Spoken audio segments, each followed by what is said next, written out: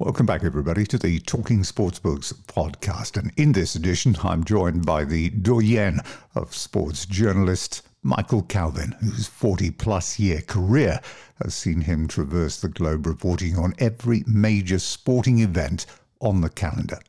As an acclaimed author as well, he's the first writer to win the Sportsbook of the Year prize in successive years. Now, his new book, Whose Game Is It Anyway?, is out now, and he joins me to talk about the experiences accrued over the last 40 years. Now, just a reminder, if you haven't tuned in lately, then all of the previous editions of the podcast are available for download or stream via the website at www.talkingsportsbooks.com or via any of the major streaming providers, including iTunes, Spotify, Amazon, Google, and Stitcher.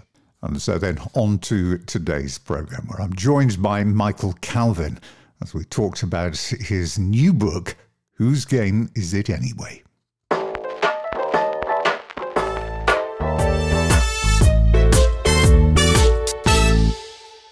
Really a thoroughly enjoyable book, this, which, as you say, part memoir, part manifesto. And we begin with the toolbox, the photograph of your grandfather, your great-grandfather, his death due to COVID in a care home, and you falling very much out of love with football. Now, was this a product of the time that we were in over the last year, or was it something you've been planning before that?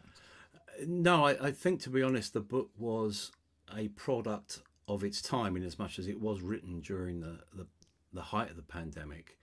But it was a response to a creeping alienation from the game that, quite frankly, has been part of my life personally and professionally, and has enriched me emotionally all throughout my life. I suppose over the last 15 months or so, we've all almost been united in a form of self-reflection, haven't we? It's the sort of life event or generational event that I think has prompted a lot of people to almost search quietly for a bit of meaning, and I suppose I wasn't any different to that. I was very, very struck by the reminders of football as it could be in the final days of my father-in-law's life. You mentioned, Tim, the wooden box we found after he passed away, but he was in a care home in Devon and was suffering from an accelerated form of vascular dementia. So the curtains were being closed across his mind to a degree. About 3 or 4 days before he passed, my wife, pretty much apropos nothing. We, obviously we couldn't visit him in person, so we were FaceTiming him, and it was I think a unique form of torture in many ways for not just us, but countless thousands of families. And my wife asked him about his childhood memories of football, and he had this sudden burst of clarity about being a 11-year-old boy walking through the streets of West Watford, Terrace Streets, on a Saturday with his dad. And Saturday for him meant the treat at the sweet shop just outside Vicarage Road, going into the ground, which was an old gravel pit, this sort of bowl, the people, the noise, the colour, the smell, and also the game. And the game sustained him. He was a Watford fan all his life. And he had that sort of, I suppose, ability to laugh at himself, because sometimes, when you support a club like Watford, you're not supporting the brand, certainly when he was growing up. So it came across to me anyway, as an extension of, key values and key assets, i.e. identity and family. And I'd lost that human connection, if you like, or the game had lost that human connection, because, as we know, it's hyper commercialized, it's innately cynical, it's frankly all about the money. And I wanted from that moment on to almost try and retrace my steps. Throughout my life, I've been blessed. Council house kid from Watford, worked in more than 80 countries. So the game or sport in general has really enriched my life.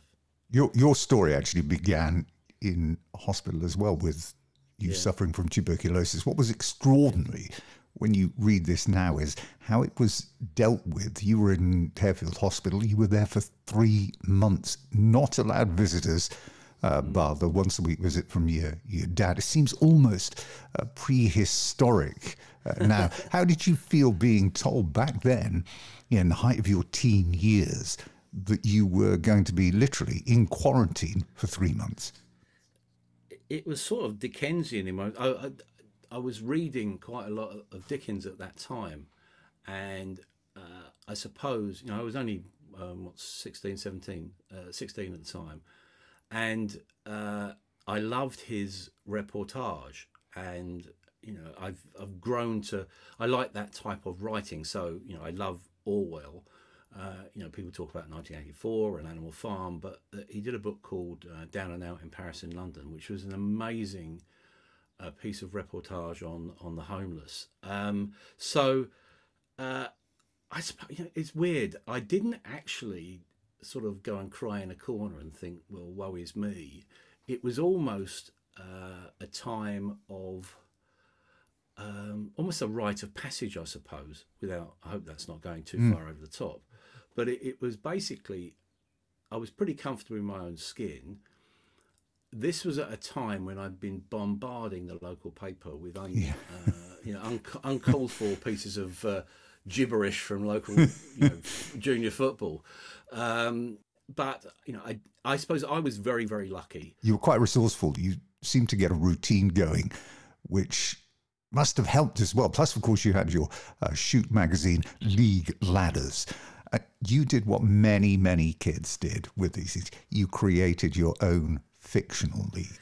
Yes, I suppose football, one of the great blessings of football is that you actually don't need a game, which is a really strange thing to say when you think about it, because it was a primitive form of fantasy football. It literally was played out in my imagination.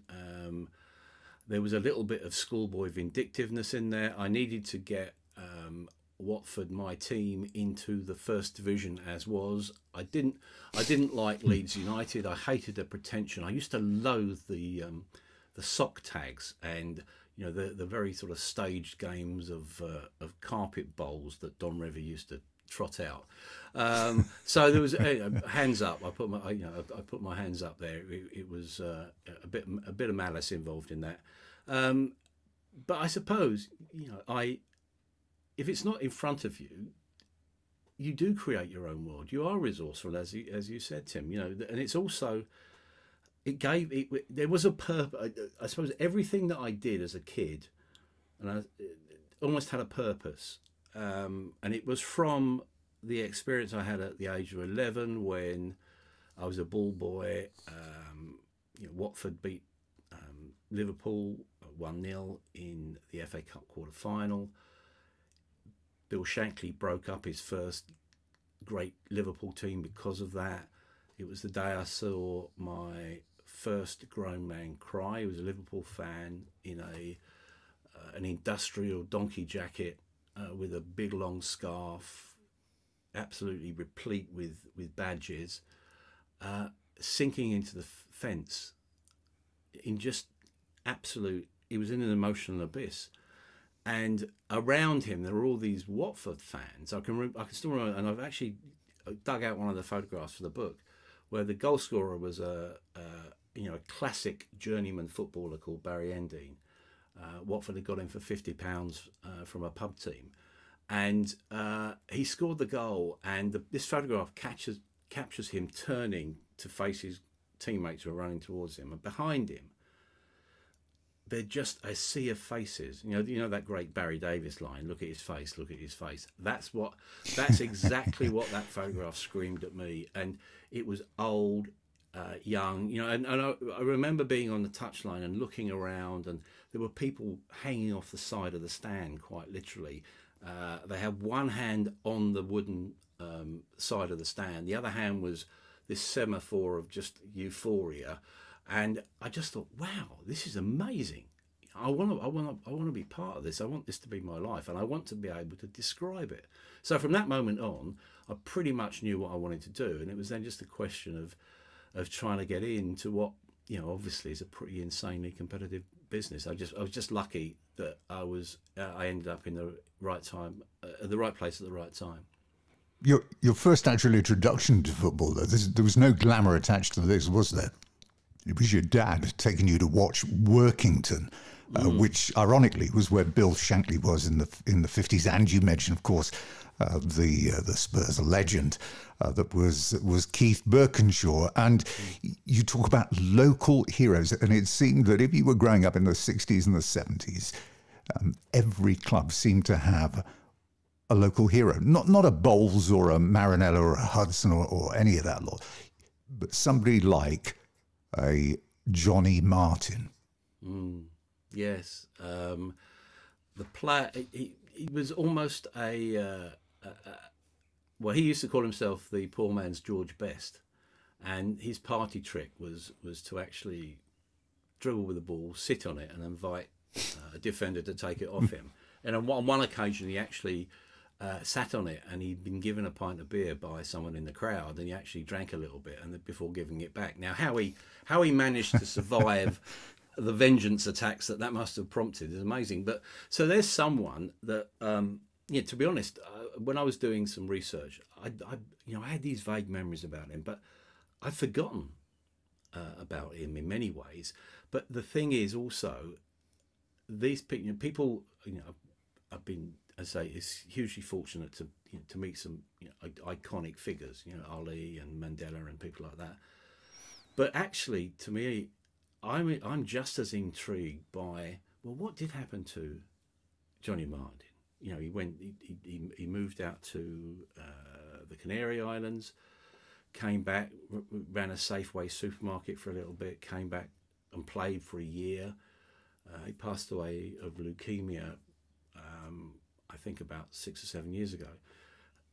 That was a man, there was a moment in time, that was an individual who meant something to a very small, or relatively small number of people, but he was the definition of a hero. And I suppose what I tried to get through in the book is this, well, what is a hero? Well, certainly they're made of flesh and blood, like you and I. Because people always, one of the questions that you get, and I'm sure you get the same thing, Tim, is, oh, what's so-and-so like? And, I'm speaking now in my study, and I'm looking up at a photograph of me interviewing Ali. Well, interviewing in inverted commas, but it's in the middle of Park Lane. He walked out of the Hilton Hotel and stopped the traffic, 4 lanes of traffic. He just stopped it, held court in the middle there. And I was a kid then. I was about 19, 20, something like that, and I had sharp elbows there. And so you get to the front of the scrum, and you're then facing this icon. So there was something there that, I suppose, because I was so young, so naive, I looked at this hero, felt the aura, and thought, this man is immortal. He's beyond life's pain. Now, I didn't realise at the time he was just showing the first signs of Parkinson's. And if you flash that forward, because one of the great privileges of what I do is that the life cycle of people I write about, you actually match their life cycle. So with Ali, 20 years later, I was in a place called Auburn Hills in Michigan, covering a Mike Tyson fight against a Polish pacifist by the name of Andrew Golota. Who surrendered after 2 rounds. And I think from memory, Tyson had some post-fight problems with being tested positive for marijuana. But frankly, I wasn't interested in that. I was absolutely captivated by the sight of Ali. Now, this is 4 years, remember, after the world realised his plight at the Atlanta Olympics. And he, I called it in the book a human earthquake. When he turns up, there are just bodies flying all over the place and squealing and everything else. And it was just like, the soundtrack to his life, I suppose. but he sat opposite us. And one of the great things about when you're covering boxing is that you are very close to the action. Close enough sometimes to get blood and phlegm and spit all over your notebook. But when he sat down, I could not take my eyes off him, because his daughter Layla was topping the undercard in a 6-round fight. And as the first bell sounded, he just covered his face with his hands. He couldn't bear to look. And he didn't lower his hands until the bell went for the end of the round. Wiped his brow with his white handkerchief and repeated it over 5 or 6, well, for the 6 rounds. Now that is what a hero is. Like you and I, Tim. Same instincts, different experiences of life, but same. Cut them and they bleed. Shout at them and they'll wince. And there was, Ali wasn't Ali the legend. It wasn't Ali the most famous man on the planet.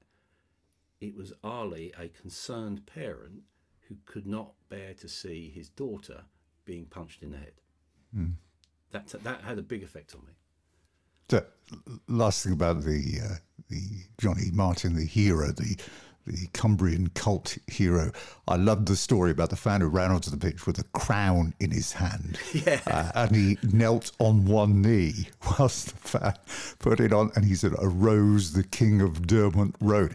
I got a yellow," he said. It was brilliant. But when you go on, you're still a kid, and these sort of rites of passage, the moment that you get your little card that allows you as a ball boy to enter via the officials' entrance, the players and officials. I distinctly remember the first time I ever got a press card and being able to park your car and stride. The moment you got close, you almost felt as if you were, part of the team. Yeah, you're part of the inner circle, aren't you? Or you feel you kid yourself that you're part of the inner circle. Yeah. And yeah, I can still now, as we're speaking, I can still visualize my season pass as a ball boy. It was cardboard and it was green with black lettering, and they gave you a little plastic wallet to put it in, and I guarded that with my life. And going in through that entrance that you talk about, it was like entering Narnia, basically. There was some really, you walked down some very, very steep steps, and the dignitaries walked straight on into the heart of the old wooden main stand, and there was a very small boardroom just around the corner. And I threw a left, and then the first right went into essentially there was a little groundsman's cubby hole, with old bits of tea and digestives and God knows what else in, and then into this laundry room. And this laundry room was the province of a lady called Molly Rush and her Alsatian Sabre, who used to turn up to every match, and it smelt of football. It was next door. Yeah. It was next door to the home dressing room. So you heard these sort of muffled entreaties, and next door, that sound of movement. You could hear the crowd begin to gather. There was a frosted sunlight, but the noise used to filter through. But the smell has stuck with me over the years. It was stale sweat, bit of soap powder, soil, wet grass. It was this whole sort of aroma, I suppose, it's funny enough, I suppose if we were entrepreneurs, Tim, what we'd do is we'd bottle that and sell that scent to about 14-year-old boys. They'd love it. But I don't know what you'd call it, thud or something, I don't know. But it's and I suppose, again, as I said earlier, the great thing about being a ball boy was that sense of intimacy, and you're part of the show, however minuscule. Being on the touchline, what I've always tried to do, especially in my books, is try to humanise football, or humanise sport in general, and that goes back to those days when you're on a touchline. You can actually see that you're a kid, and you don't really know what professional sport is all about and the insecurities of it and everything else. But you do see the fear in someone's eyes when he goes down and he's hurt. You know, that sort of him looking at the sponge man, or you know, you hear the tackle. You know, you can hear the clash of stud on shin pad. And by the way, in those days they were shin pads. They weren't sort of you know, cardboard. Oh, it's not cardboard, but they weren't certainly sort of little cutout pieces of protection. So I suppose, and you, the players that you just, you know, gawped at, actually, you saw them in their civvies. So and you begin to hear stories of sightings. Like, you know, one of the fullbacks, a guy called Johnny Williams, used to love a full English just down the road. Tom Wally was this very flinty midfield player, Welsh guy, who actually became a very, very good youth coach. Actually, basically created Ashley Cole.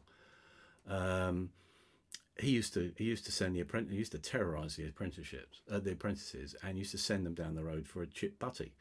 So, you know, we live in an age today of nutrition and you know, red zones and science and everything else. Well, you know, you can't beat you know, a good carry out from Fridays, the fish and chip shop, which is just down the road. Tell me, what was the conversation like in your house on the day that you informed your parents, if indeed you did, that you were jacking in the A-levels to take a job as a junior reporter? You got a pretty frosty response as well, didn't you, from your teacher at the time, the Trog? Yeah, my headmaster. Yeah, Trog. Yeah, yeah. It was. You know, the Watford Observer was. I'd been bombarding the paper for, as I say, for a few years. I think they probably got sick of me in the end. But and that's actually quite a good tip for any budding journo out there.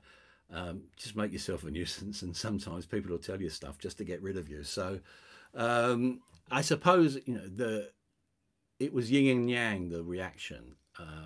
My headmaster was this. Frankly, he's a terrible snob. He looked at me when I told him as if I'd sort of defecated on his desk. It was just like, oh my Lord, nothing will come of this, Calvin, was the precise quote. So, okay, fine. But when I showed my mum, the letter was from my first editor, Ernie Foster, and it's 3 lines basically. You know, we're pleased to tell you that you know, you've been selected for the role of trainee sports reporter. Bloody blah, you're going to be paid tuppence and turn up on 9 o'clock on Monday morning. And my mum cried, and she set me off because I'm a bit of a crier on the quiet. So it was lovely to see, and there was a huge sense of achievement, I suppose. You know, I bluffed my way through a few O-levels at the time, but I did that with no sense of real achievement. Didn't really mean that much to me, I suppose. But this was my springboard, and this is what I've been waiting for since I was an 11-year-old kid. And I was fortunate that I had a brilliant tutor in my first sports editor, Ollie Phillips. He works for the Watford Observer for 58 years. Covering Watford, specifically the club, but also the community in general, the town in general. And he was a lovely writer and could quite easily have made it, in inverted commas, in Fleet Street at that time. But he preferred to stay close to the community and reflect and almost amplify the voice of that community. He almost became the voice of that community, actually. He used to go back into history and look at, you know, the various aspects of the town. Really great old school journo. We differed on, he tried to introduce me to Bob Dylan, and I've never been able to get my head around Bob Dylan or Radiohead or Pink Floyd apart from that. I thought I might as well get my prejudices out in the open. Oh, you did get into David Bowie though, didn't you? Oh yeah, very much so. He was my first album, yeah. And it was, I suppose, yeah, it was just the ritual. You know, you talked earlier on about belonging, and when you got a press pass, you think you belong, and there is a sort of sense of brotherhood about it, and it does. It does re-emerge occasionally across the years. There is this sort of international brotherhood of journalism, if you like, and that sounds terribly pompous, but in practical terms, it works. And I'll give you a perfect example. And one of the things, as a sports writer, the thing they always throw at us is, oh, well, you work in the toy department. Well, sport gives you access to moments of great political significance, social significance, cultural significance. And in this case, it allows you access beyond normal news reporters. So, for instance, on this occasion, martial law was declared in Poland. It was completely off limits to English journos, but they had to let some accredited football guys in with the England under-21 team for a European Championship match in Warsaw. Frankly, we all knew what we were going in there to do, which was to do some eyewitness stuff. And we made contact with the local journos, who basically set up interviews with solidarity activists, political activists. And it was certainly the most surreal setting for an interview I've ever done, which was in the Archcathedral in Warsaw. We played the role, because obviously we're going to be followed, we played the role of penitents and going to give confession. We walk into the confessional, and on the other side of the grill where the priest usually sits, there was a solidarity activist who basically gave us chapter and verse about the food shortages, the police brutality, etc., etc. And it was the only time, or one of the few times, where the world was able to actually have we had a window into that other world, which was provided by sport. England won that night, and it was a really interesting occasion because the Polish fans were openly baiting the soldiers. They sang the national anthem with unbelievable passion. And so from that, you get an idea of what sport can mean. So we got that access simply because other journos wanted us to try and do our job as well as we could. They wanted to help us do our job, and it was fantastic to do so. The time that you were at the Watford Observer, you were there at a great time, because Luther Blissett was coming through. You reported on his debut for his club and international debut, and in Italy when he was over there as well. And you mentioned Tom Whalley, who went on to coach. It was he persuading Graham Taylor to keep him on and give him a go, because wasn't Graham Taylor going to let him go? I think Graham did what all new managers do, and just basically have a look at what he's inherited. But Tom did point out that Luther was worth persevering with. And I suppose in many ways that is a really good indication of how fine the margins are in professional sport. It only needed Tom to have flu and not turn up when Graham's around, or just not think it was his place to actually tell the new manager what to do. Luther could have been released. We would have been released. And where would his career have been then? And here's someone who has become an iconic figure within the town and the club. Lovely guy, absolutely terrific guy, great social conscience, and someone who is proud of that community in the way that the community is proud of him. And I found dealing with him, and you see, this is where the weird thing is. He was a 16-year-old when the first team that I covered for the paper, proper team, I did Sunday League football and stuff, but was the Watford under-18s, and they played at a place called Woodside, which is in North Watford. And Luther was basically killing the South East Counties League, scoring lots of goals. And I was quite scared of it. Not scared of him, intimidated by him. Because here's a kid of my same age, lovely guy, but I'm thinking, he's got to be, he's a superstar, this guy. In my own little world, he was. And it took me time to get to know him a little bit. And then the scales fall off the eyes, don't they? And we've kept in touch, pretty much ever since. And he even his partner actually was one of the girls from Watford Girls Grammar School who used to come and visit me at when I was in hospital with TB. They couldn't come into the ward. They used to sort of talk to me through the window. So yeah, small world and all that. But I suppose that's the thing that stuck with me. Again, the great thing I think about doing books is that, okay, as chief sports writer on the Telegraph and Times and columnist and things like that, you probably get 1,200 words max, 1,000 words maybe. Obviously, now in an age of the long reads, the 5,000 or 10,000 word reads, but by and large, you don't get enough time to actually get into the subject and get underneath it, get underneath the bonnet, if you like. And books enabled me to do that. And certainly the turning point for me was writing a book called Family, which was a season embedded at Millwall. And that was my finishing school in my football education, because Kenny Jackett, who grew up on, we were childhood friends on the same council estate in Watford. He obviously went on to play for Watford,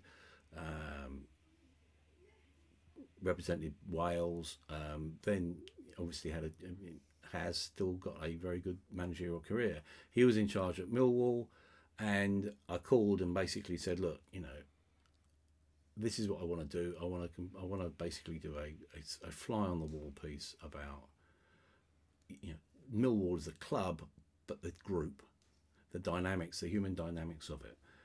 And I just expected to be laughed out of the ground, but he actually said, yeah, I think that's a good idea.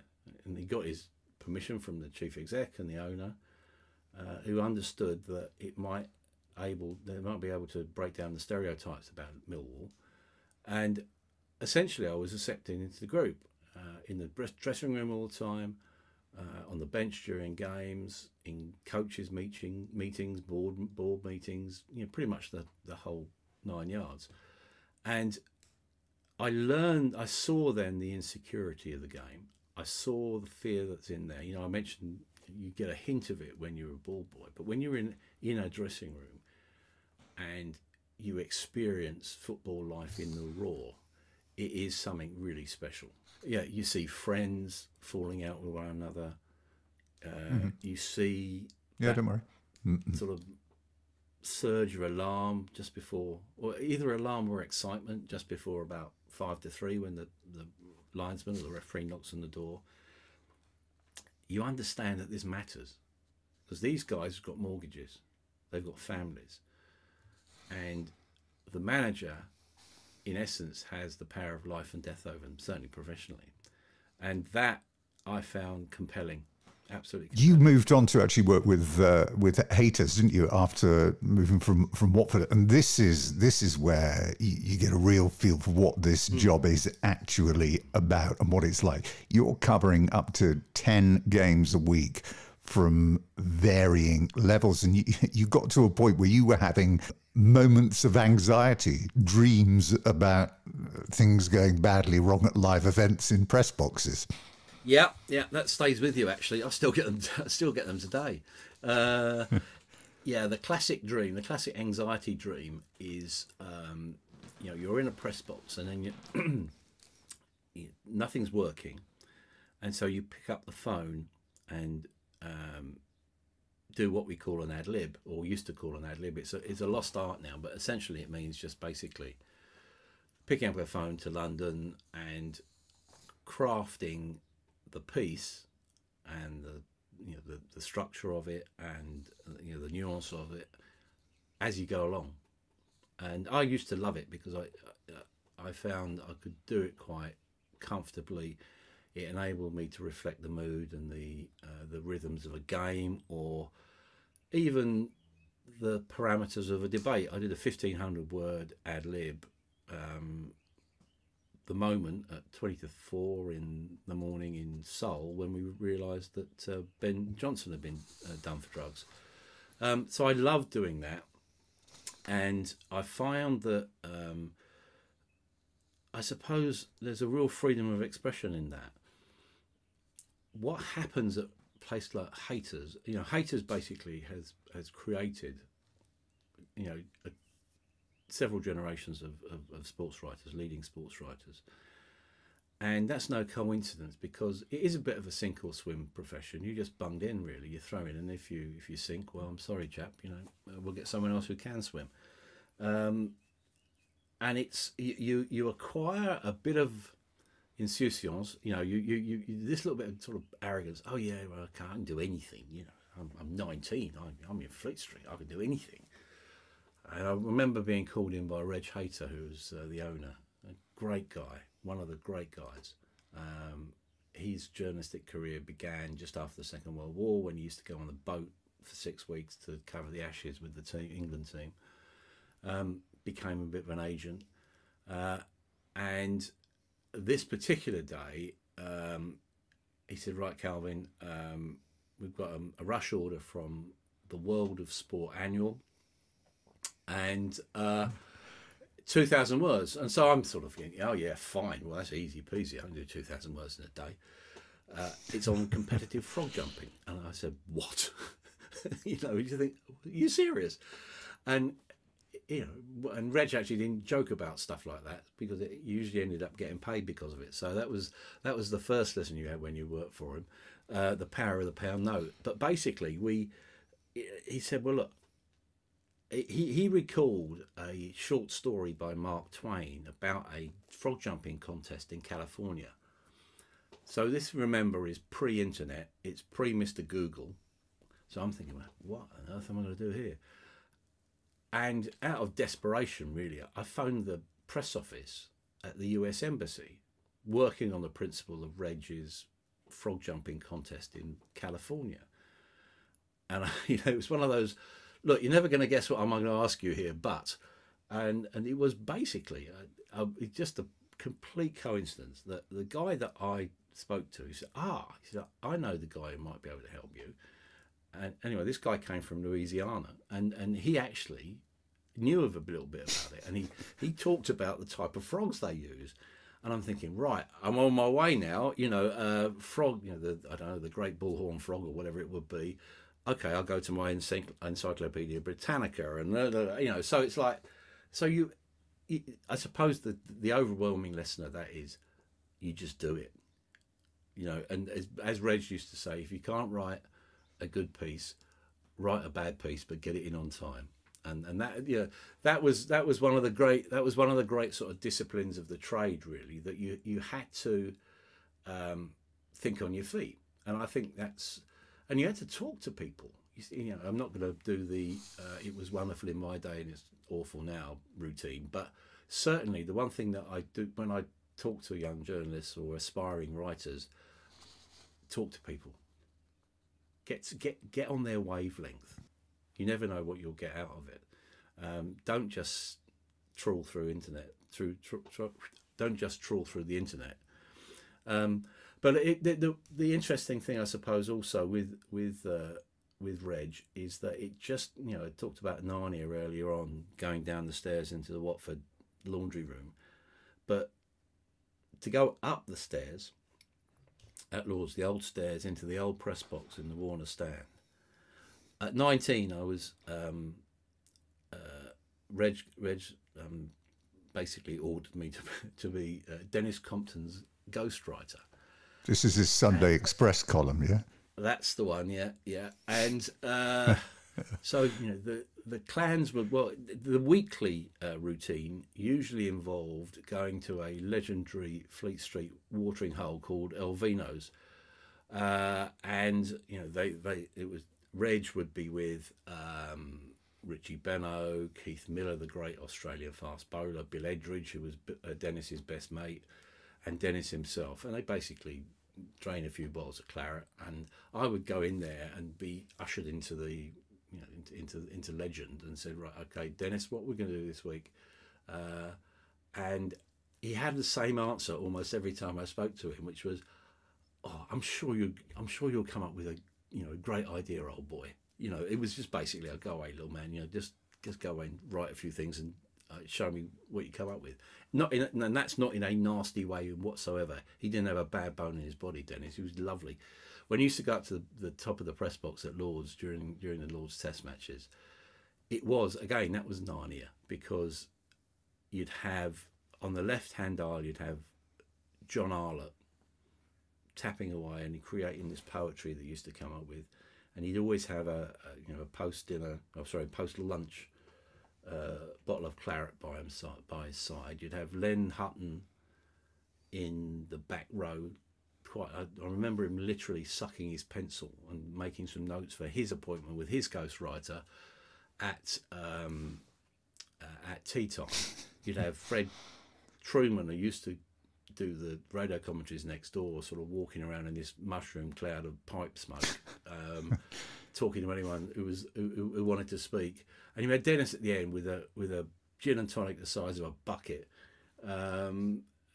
basically just being Dennis, and it was beautiful. And again, it was, I'm sure you do a great job, old boy. And so basically I was Dennis Compton for a couple of years, and and I suppose when you work for someone like Reg, it's an accelerated form of development, so that I learned more in 18 months or 2 years with him than it would have taken 10 years to go anywhere. And also, it just, the office was just off Fleet Street, and you absolutely drank in the atmosphere of Fleet Street. You could, there was that sweet smell of printer's ink. There were the vents you used to get, all the tramps used to go and lie on the over the vents where the heat from the printing presses would come up. I got my first job in Fleet Street, or my telegraph job, from the sports editor at the time, Ted Barrett. My interview was in the pub there's a little sort of tiny, very narrow pub called the King and Keys, which was next to 85 Fleet Street, which is the telegraph offices. And it was that sort of pub, Tim, that you stuck, your feet stuck to the carpet, and if the walls could talk, wow, what a bestseller that would be. And I suppose, I'm not going to glorify alcohol, but certainly that was a fundamental element of working in Fleet Street at that particular time. We were, as a junior sports guy on the Telegraph, there were a group of us on the various national newspapers, and we used to basically divvy up visits to the major training grounds. Nigel Clark, who I think was the Express or the Mirror at the time, would go to Arsenal. I'd go to Chelsea. A really good guy called Malcolm Foley would go maybe to West Ham or whatever it is, and we turn up about 3:30 in a pub and wouldn't leave, and we'd share out the stories, and we'd say, okay, we'll keep that one for tomorrow, and we'll do this one today, and we would phone in our copy, 50 yards across the road, because we didn't really want to go into the office. So it was a. I suppose also when people ask me, the great thing that we had there was one sense of camaraderie. Two, we actually spoke to people, and again, when we talk about these life cycles, the players that we first met in those earlier days, they went through their careers. Some became coaches, managers, and you almost progressed with them. Ray Wilkins became a good friend, and we were literally thrown together by fate in terms of my first World Cup was when I was with a chain of regional newspapers called Westminster Press. I was their chief sports writer, which sounds really, really grand, but I was their only sports writer. And, such as, Gareth Southgate has done some fantastic work in the whole sort of public-facing role of the team and his staff. You know, England used to be basically, the England training camp used to be Camp Paranoia. Now it's very welcoming.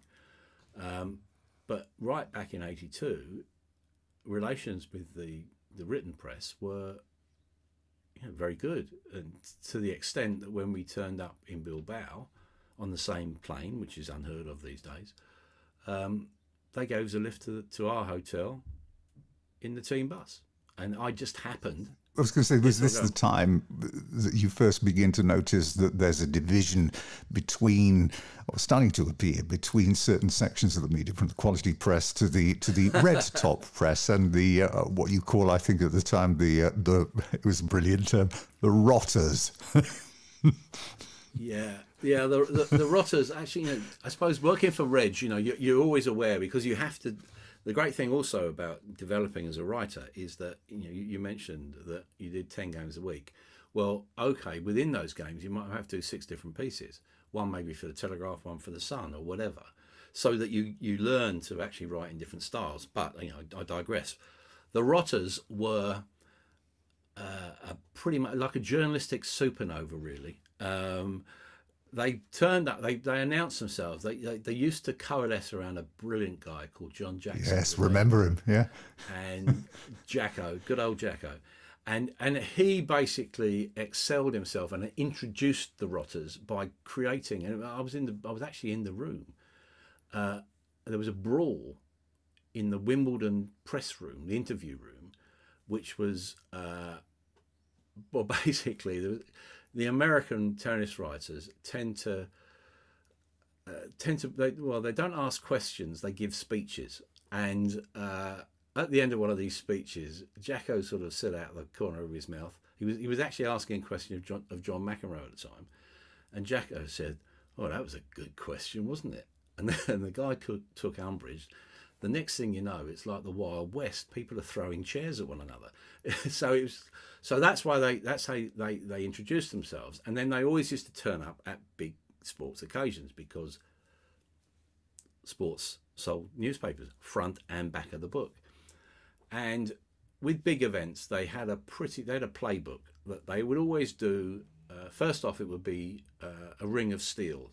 A ring of steel was thrown around the England football team / British Olympic team last night when X and Y was threatened. Well, they did that when we arrived in Bilbao, but their piece de resistance was a story called, well, it's the legend of Dead Dog Beach. So the England team were in a hotel called Los Tamarices, which is at the end of a lane next to a huge cliff. It was chosen for security reasons, because that was at a time when ETA were very active. But the team used to have breakfast on a terrace overlooking the beach. And one morning, when they were, you know, coming down to have their cornflakes or whatever, a photographer captured them, but took the shot was such that it showed this dead dog literally underneath where they were eating. So the rotters turned this into a full-scale health scare. You know, England basically, you know, disease-ridden beach, blah blah blah, whatever it would be. And it took a while and several covert drinks to work out what had happened, or to find out what had happened. And what happened was, I shouldn't really laugh, but one of the rotters had noticed that there was a dog which was roadkill, and so he paid some local kids to pick the dog up and transport it to the beach underneath the terrace where the England players were. And there we are, front page lead, Fleet Street legend, created out of absolutely zero. But it was just the interesting thing was, and in a sort of subtle way, the England management got their own back, because that was at a time there were huge doubts about Kevin Keegan's fitness for that World Cup, and they smuggled him out of the hotel in a Fiat 500 owned or driven by the hotel receptionist. who took him to Bilbao airport and then on to Madrid and then on to Hamburg for some treatment. No one knew about that. Now, I'm not sure about the medical logic of putting someone with a back condition into a Fiat 500, but so they got one over the Rotters, but they were, there was an element of sort of self-deprecation about what they did, and some of the stuff, and it got a little bit tiresome sometimes, but also there sometimes you actually would say, you did what? There was the one time that I really remember, and it's funny enough, as I said earlier on, sports gives you access and insight into not just the human condition, but the whole sort of social structure and everything. And on the England Rebel Cricket Tour in 1990, it was the first time I'd taken sides, actually. Dying days of apartheid. I'd been briefed beforehand by a guy called Sam Ramsamy, who went on to become South Africa's IOC member, put me in touch with ANC activists at the time, who all, as multiracial democracy took hold, became very, very powerful figures in their own rights within within the regime at the time, or the government at the time. What happened was, when we arrived, again, we arrived with the team, or most of us did, and the police set the dogs on the protesters who were waiting inside what was then Jan Smuts Airport. And it was, the scenes were appalling, they were awful. And Bill Deeds, who was my editor at the Telegraph at the time, put it on the front page. I did a piece about the image that I sort of projected in my intro was of blood sort of slowly congealing as it was running down this marble staircase where basically they cornered all the protesters. And that caused more than a few ripples. Certainly one particular Tory MP tried to get me sacked. Bill said we support our boy. And the first game was in Kimberley, a diamond mining area. And again, there were 3,000 protesters. They set the dogs on there. Didn't the mayor give them all a diamond? Yes, he did, yeah. Basically, there was a guy, the tour was organised by Dr. Ali Bakr, who, in South African terms, at that particular stage, was a liberal. He was, in this case, severely misguided, I feel, and still do, because, one, it just didn't fit with the times. There was stuff going on in the background, negotiations for the release of Nelson Mandela. The mood was changing, yet what we had there was hardline Afrikanerdom in action. You had thousands of people marching on this ground in Kimberley, while, as you say, the mayor of the town was giving each player his 4 pieces of silver, if you like, his diamond. So I hated that. Mike Gatting was absolutely, the captain was absolutely tone deaf. When we spoke to him after that, some really quite awful scenes. He said, we just thought there was a bit of singing and dancing. Well, it was a lot. It was an awful experience. It was preceded by a story that I think it was Jacko did, where he announced on the morning of the game, his piece was, there are fears that there will be a sniper in the scoreboard at the Kimberley Oval tomorrow morning when England's rebel cricketers begin their tour, which was, frankly, complete jackanori, but it just got everyone's attention quite a bit.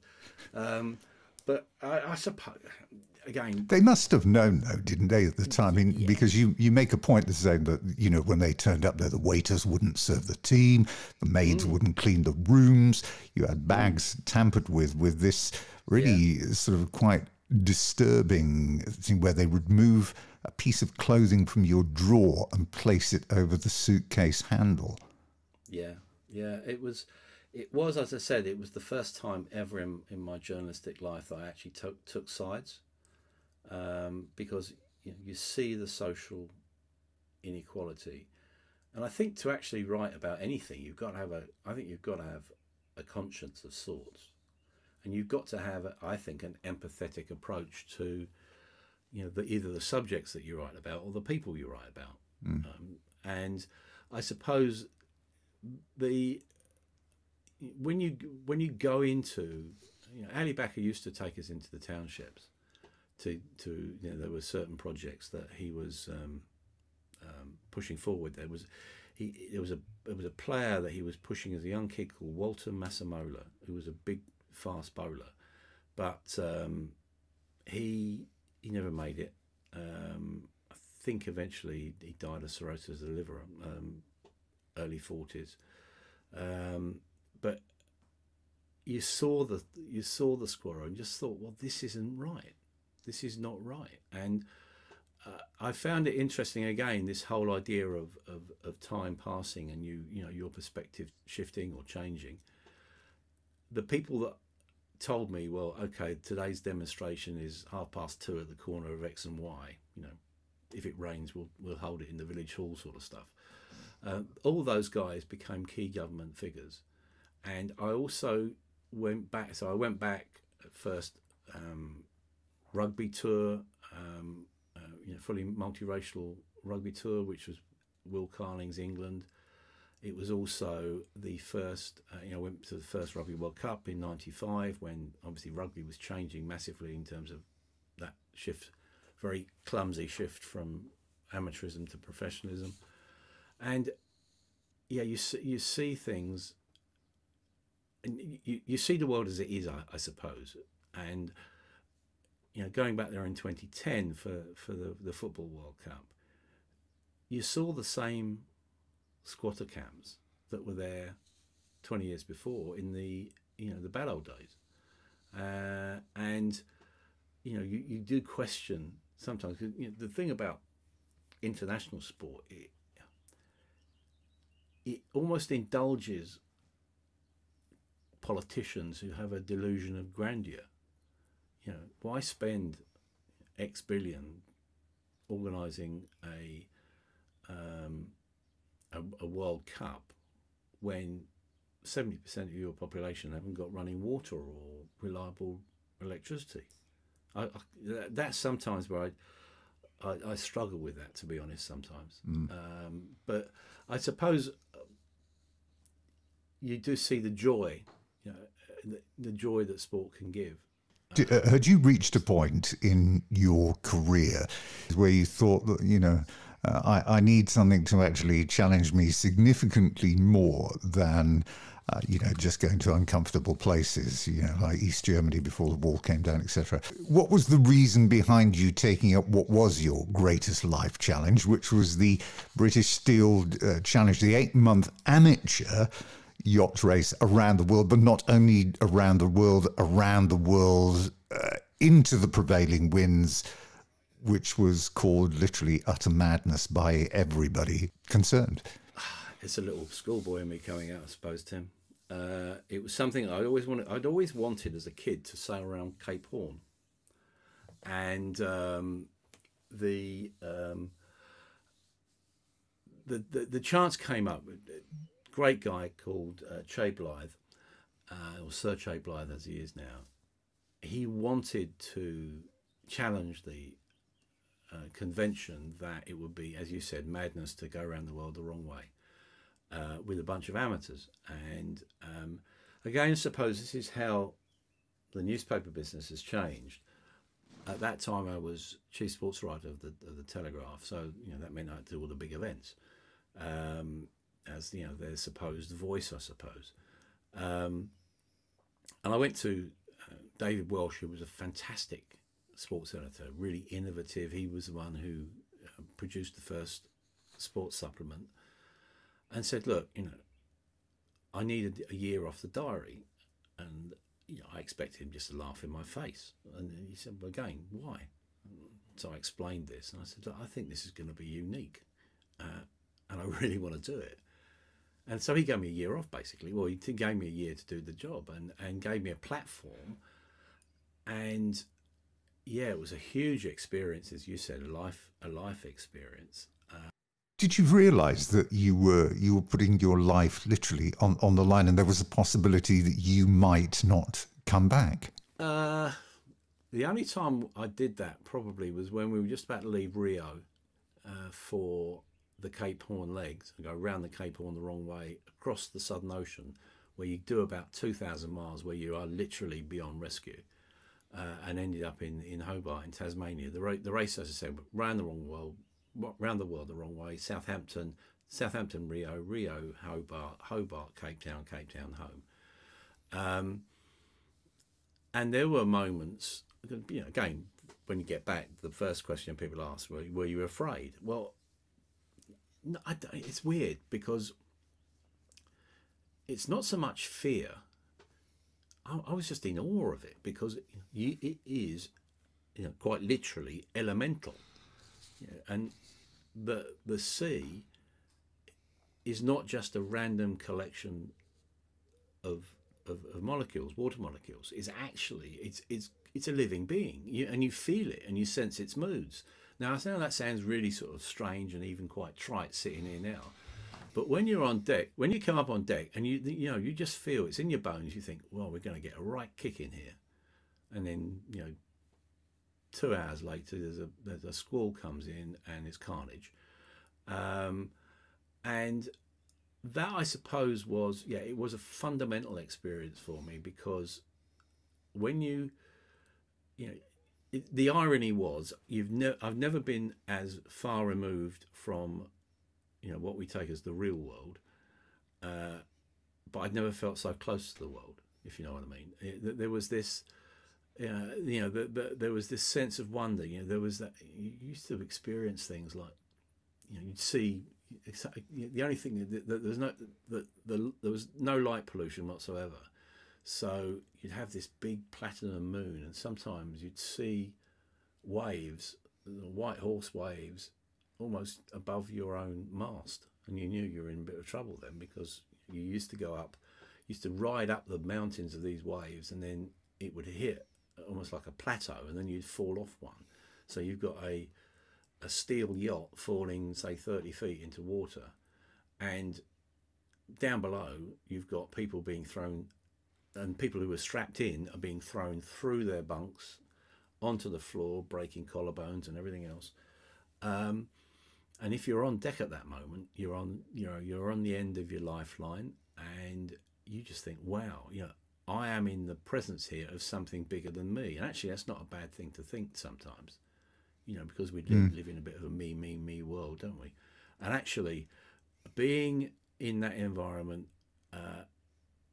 it can make, well, actually, I'll tell you a story about, my great mentor was Ian Waldridge of the Daily Mail, who was, an absolutely sublime columnist and a really, really good man.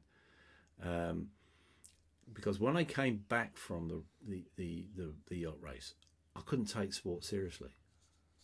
I just thought, well, I remember going to the Rugby International and thinking, oh, really? Is that all it is? And actually, my first instinct, again, David Welsh understood me entirely. He said, okay, we've got this idea. Would you like to go to Falklands? So I went to the Falklands to play, well, nominally anyway, to play the world's most remote golf course, which was on Goose Green. And a friend of mine was there, a guy called Patrick Watts, and Patrick was the radio announcer in Port Stanley, who had to announce at gunpoint the Argentine invasion. And throughout the invasion, he started sending sort of almost like codified messages across the airways to the Brits, just give them an idea what was going on. And basically, I stayed with him, and I just sat on the bays on the cliff tops, looking down at sea, and just smelling the sea, and feeling the winds coming up from the south, and being almost back home again, back on the boat again almost. So I came back home, and my first sort of proper job, if you like, was Ian Botham's last first class cricket match.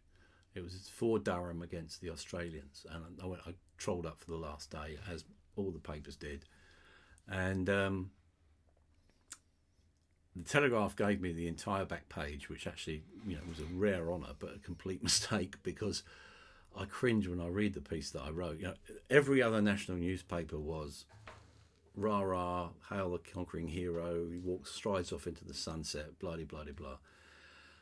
And I did this really terrible piece, a very sour piece, which was, and the headline probably summed it up. Botham exits, all paunch, no punch.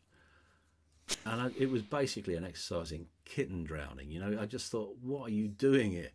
And David Bosch, to his great credit, didn't say anything, but Woolers pulled me aside, and he said, Mike, look, that yacht race can make you, but it can also break you. So what's it going to be? And that was the most elegant bollocking that I've ever had, and it was great because it was administered over about 12 gin and tonics. So yeah, I followed my master's words and basically got back into it. But I did get back into it again through a childhood hero, Bobby Charlton. And Bobby, I'd been in awe of him since I was about a 7-year-old boy, going to school, going to sort of primary school on a bus the day after. I remember the day after he scored the thunder goal against Mexico in the 1966 World Cup. I thought, wow, this man's amazing. I'd seen him play with Best and Law as a kid, and then lo and behold, he's playing in my press team. We're playing in Switzerland, and I'm thinking, well, this isn't real, is it? We're in the dressing room beforehand, and he's going up saying, that's Bobby Charlton. And lo and behold, we're 3-0 down at half time, thanks largely to my incompetence at centre half. And Jack Charlton was watching us, basically in hysterics. What he didn't call me or anyone else wasn't worth calling. But we get in the dressing room at half time, so we're 3-0 down against this, and there's quite a big crowd watching. And Bobby's going around the dressing room saying, we can win this. We get the next goal, we can win this. And I'm thinking, this is Bobby Charlton. What is going on? It just completely unreal. So, Tim, if you imagine yourself, okay, what is the fantasy football outcome of this? And the fantasy football outcome is that you win 5-4, winning goal, last minute, R. Charlton from 30 yards. That is exactly what happened. Exactly what happened. And I suppose that was the day that I really believed in dreams. And so was the improvement, by the way, due to you keeping your head up? No, I basically lurked in the shadows and didn't go anywhere near the ball. Yeah, it was pretty chastening. But again, you see, that's part of being a press guy. You basically play football under false pretenses. I've desecrated Wembley. I've played at about half a dozen Premier League football grounds. Well, played in inverted commas. I couldn't, the height of my excellence was Division 5 of the Watford Sunday League. Yet, normally again, I'm representing my country by playing for an England press team. It's bonkers. But with Bobby, and I tried to sort of give an indication of it in the book, I loved the authenticity of the man. And he'd actually written to me during the yacht race, which was like, wow, Bobby Charles just written to me. And you were getting, by the way, weren't you, like 25,000 letters Yeah. pouring into the Telegraph? It was weird. Yeah, they took me when I came back. They took me into a back room, like a post room, and it was full of these bags. And I thought, well, I can't sort of write 25,000 letters. But what we did a Roneo'd letter, and I insisted that, you know, okay, we've got addresses, and we sent that out. But one of them was from Bobby Charlton, which blew my mind, because he said, you know, I really identified with what you guys were doing. And so I used that as a pretense to do an interview with him, as sort of my sort of, you know, my transition back into the real world. It was, because essentially I was away for the first Premier League season, and then got the interview with Bobby, which was setting up the season in which obviously Fergie's team would get the double. And he talked about very passionately about, because normally he's quite reserved, but he talked about football as family. It's the first time I really heard anyone talk about that as a team, as a family. And obviously that was in the context of you know, the colleagues who never came back from Munich. And he put me back on the straight and narrow, basically, that interview. And I was then off again, really, you know, on the wild and wacky road of sports, I suppose. The great line, actually, in that piece was the sea can seduce, but its savagery must never be forgotten. Yeah, and it's, you know, in the book, I reproduce a couple of excerpts from my journal. You know, I think probably, you know, throughout it all, we were conditioned to someone probably dying on the race. Tragically, we lost the sailmaker in Rio. He contracted meningitis. But it was on the trip back on the final leg from Cape Town. A chap on one of the other boats, from Bath, a guy called Bill Vincent. Yeah, he dived overboard, committed suicide, and the two excerpts in the book, I wanted to reproduce them because I hadn't read them for 25 years. I'd stuck my journal in my kit bag, which is up in my attic. But when I was going around looking for stuff for the book and just, you know, verification and everything else, I came across it, and it was really powerful because it was my confessional. You know, I didn't talk to anyone about it. It was just me writing it down on paper, and it had a huge effect on us. That, you know, we all knew about the attraction of the race, and in Bill's terms, he felt, well, certainly his crew members thought that he felt that he didn't have anything to come back to. He was a carpenter at Bath University, and in a way, the race had taken him, and you know, in writing this, actually, funnily enough, it's certainly the most personal book that I've ever written, because part of me almost balks at the idea of doing a memoir or autobiography, because I don't think what we do as sports writers or social commentators, if that's what you want us to be called, I don't think what we do is that important, to be honest. I think people might be interested in what we do and the experiences that we have, but it's not important. We're not saving lives. We're not an ITU nurse. You know, it's something that I struggle with a bit, but certainly I needed to be really honest with that.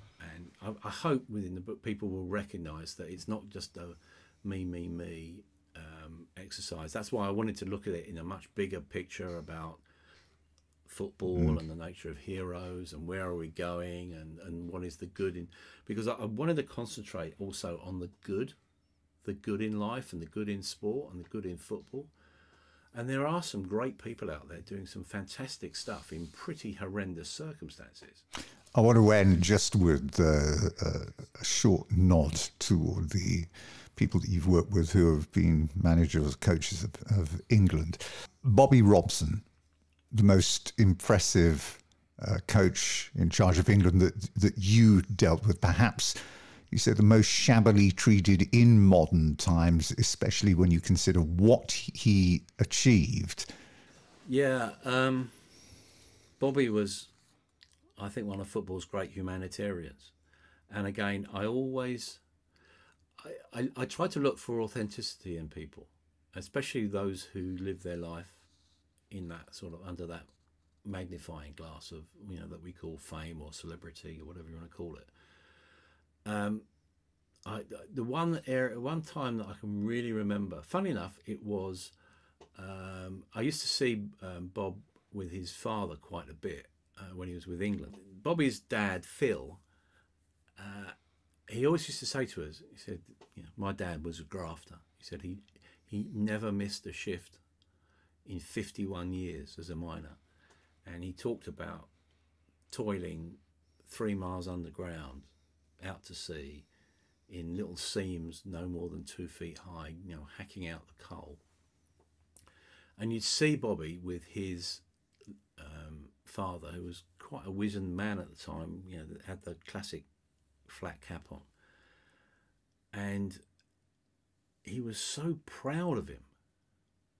He wasn't, you know, he wasn't this sort of self-reflective, oh, I'm the England manager, I'm the big Bobby Robson. It is, I am Phil's son, and I'm proud to be Phil's son, and I'm defined by being Phil's son. I thought that was wonderful. And, you know, it's interesting, you know, I suppose in another career, you know, people looked at like an England cricket captain like Mike Brearley. They used to say, well, he's got a degree in people. Bobby had something similar. You know, he had a temper on him, and he could bite, and certainly if he felt threatened, he could have a go. Especially as he was in the early days of the 1990 campaign. But he was, I found him the most rounded person of the lot. And you know, when you think of what his legacy is in terms of his cancer foundation, that is a true testament to a fantastic man. And you know, I'm so pleased to have known him. He didn't deserve some of the stick that he took. He basically, the FA at the time were essentially, you know, looking to move on from him. He did what any of us would do, look around to see what the other employment opportunities were, and was basically, you know, characterised as a traitor for doing so, which is an absolute nonsense. He also, you know, I remember him from '86 and Mexico and you know, the Hand of God goal, and I can really remember him afterwards. My job that day was to be the colour writer, and anyway, well, Bob's colour that day was puce. He was absolutely raging about the Hand of God goal, and so I felt for him really. I would have loved to see him be the England manager to win the World Cup. You know, or the second. And lastly, Graham Taylor. Now, you had a relationship with Graham Taylor in the 80s when you were with Watford, following through to England. Was he more of a friend? Did you have a special feeling of compassion toward him? How did you feel when he was being vilified by the media? It's a strange thing, Tim. Sometimes the job has to come first, and what I found was, you know, I had great respect for him, and I'd seen him galvanise a club and a community in his early days at Watford. Very powerful figure. He was the first manager that I worked with, you know, in many ways, and he just had this ability to promote a common cause for people. He was tireless, but he was very, very empathetic, and he gets the England job, and well, you know, there was that infamous occasion in Rotterdam where he basically had a meltdown, and that was the moment. So I was, I had a relationship with him. I knew his wife Rita, his two daughters. I'd seen